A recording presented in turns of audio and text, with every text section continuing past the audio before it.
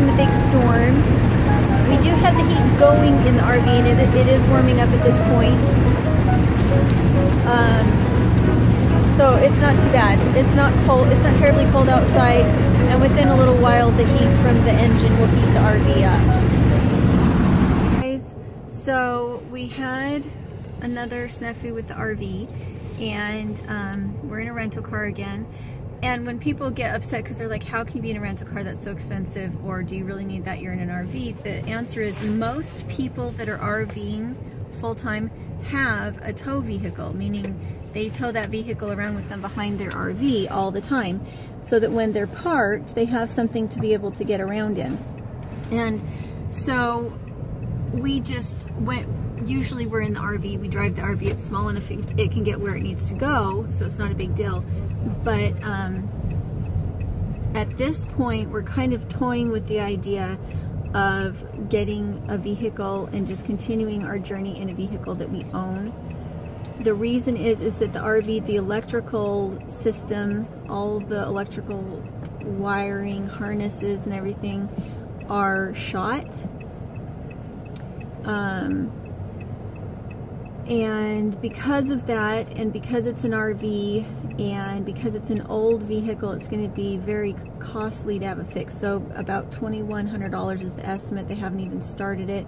We've asked the mechanics to give us a few hours to talk about it, because we're so close to the places that we're headed right now, and we have so many people that we really trust that we would be staying with anyway, that it almost makes more sense just to go buy a vehicle and go stay with the people we care about. And then if when we get to Florida we need to rent a house, or we might stay in Trish's travel trailer.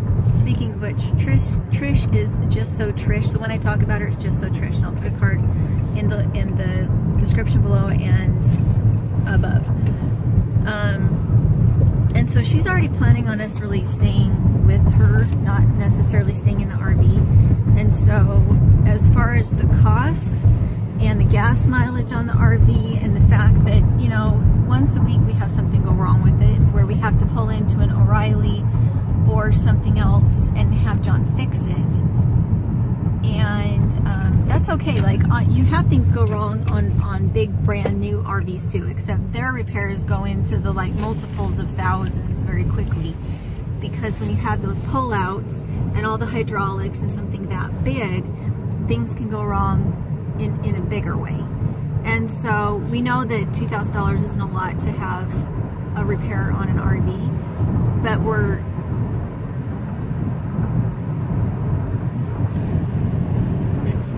we have mixed emotions. We love the RV. However, we do find that most of the stuff in the RV that we packed, we don't actually use it a whole lot. And if we were getting to our destination faster, we wouldn't need most of it. And so it almost just makes sense to get into our own car that if we needed to, we could resell when we got home, because we didn't need another vehicle. And so that's kind of what we're thinking right now, is we really, really, really want to be getting to places where there's kids for the girls to play with, and room to stretch our legs, and to be out of the cramped traveling experience right now. We just want a little more normalcy for the girls. I mean, it's a great experience, but we don't stop at places very often. Our RV's not big enough for the kids to really get out and play in the RV, and so they have to be outside and in the cold weather. It's just a little too hard for them. I know a lot of nomadic RV livers, most of them are seniors and don't have children with them. And for those that I know of that do have children, they just have a little bit more space than we do. And so that's kind of where we're sitting right now. But the instant the snuffle is mentioned and its source identified as bear, all those other worries are blasted right out of the box by the sudden inflation of the snuffle worry. War, poverty, pestilence. Why? They couldn't be shoehorned back into the worry box. It's packed so tightly with snuffle. As with most of my worries, the snuffle turned out to be nothing of consequence. The problem with major worries, though, is sometimes it can produce the... When you are at limited battery capacity and you don't want to be running a whole lot of water. So limited water or limited electricity, what you do is you put a whole bunch of water in your pan and then you bring it up to temperature, and what it does is it actually cooks the food off the pan with about 1/3 cup of water. The propane is not connected to the electricity. It's the one thing in here that isn't, is the stove. And so when we have really cold weather, hence when we have a little sick Kaya and we're broken down, you don't want to be wasting your battery power on anything electrical, and you don't want to be wasting your water.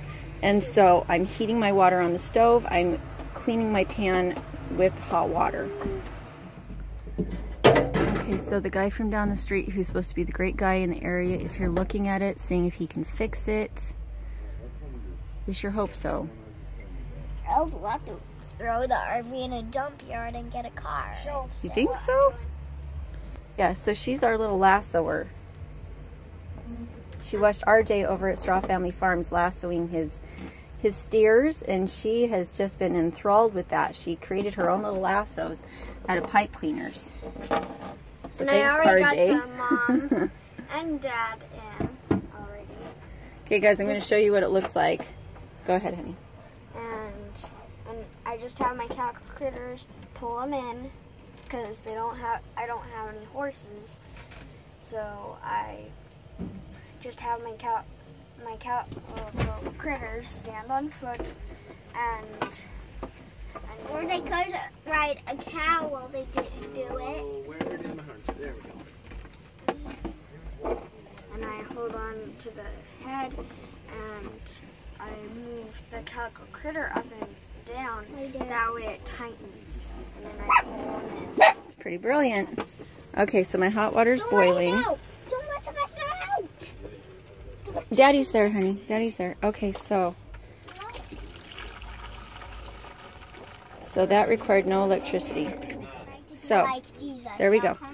And I did get another bowl, which was really exciting to use as rinse, because previously I was just rinsing into the wash water. But this is a little easier. So I'm going to show you guys. Let's see, I'll turn that off and see how bad the light gets. So this is my I don't care day. You can see I haven't brushed my hair yet. I'm just trying to keep really positive today about everything. We've turned on Christmas music. We're taking things really slow. We're trying to keep Kaya warm. And this is what RV living looks like when you're just trying to be really positive.